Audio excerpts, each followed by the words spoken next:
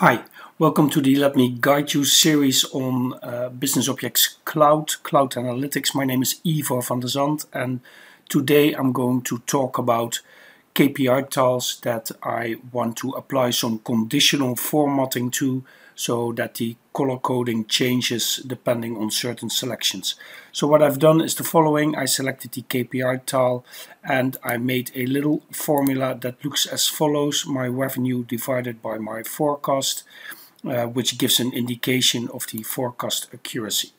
Yeah, so what I'm going to do right now is the following. I'm going to add first of all a filter for all my cities. So I'll tick all members, all countries, and over here are my countries and my cities, and over here I say multiple selections for a hierarchy. So let me put this one over here and make it a bit bigger. And over here I can see all of my cities where I want to be able to toggle around and see the conditional formatting. So how do I apply conditional formatting? This works as follows.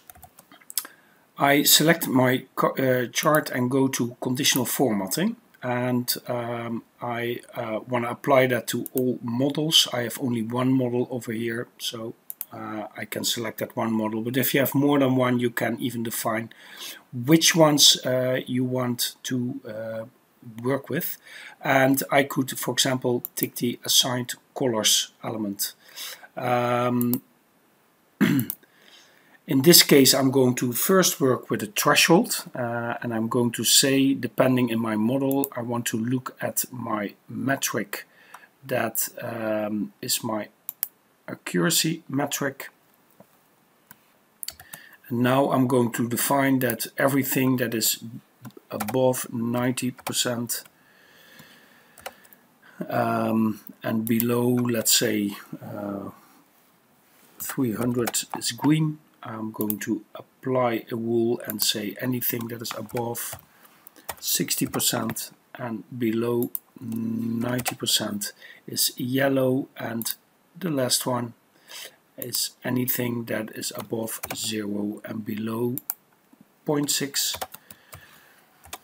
should be red, and over here of course there should be 0.90, and over here it should, this one is okay.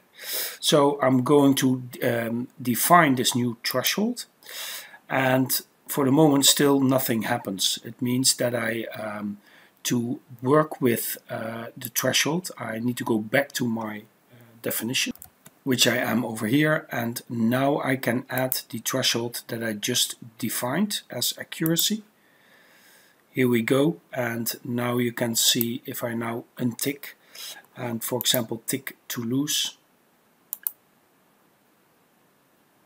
you can see that is being colored orange.